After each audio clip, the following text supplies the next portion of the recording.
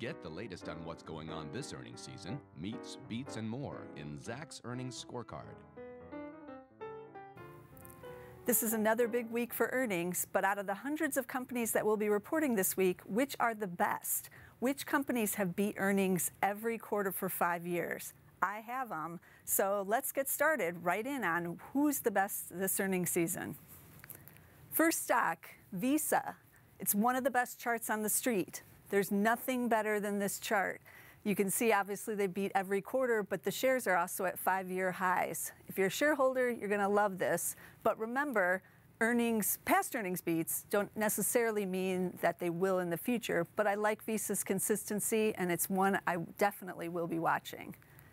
Another one, Under Armour. Yes, UA. They haven't missed either, but shares have weakened off those 2015 highs.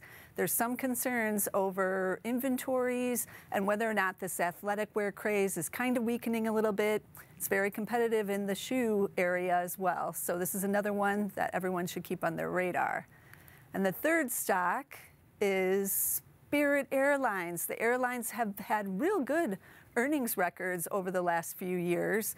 But something to watch with this one is capacity issues and guidance. That's part of the reason they had that sell-off in 2015.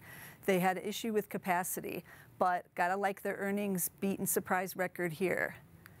Remember, it's not that easy to beat every quarter. You might think it is, but there's not that many companies that can do it. So these are definitely ones to watch. If you want to know more about earnings, be sure to tune in with my colleague, Dave Bartosiak, as he covers the options trades on the earnings every week with Zach's Live Trader. You can find it on YouTube or on Zachs.com.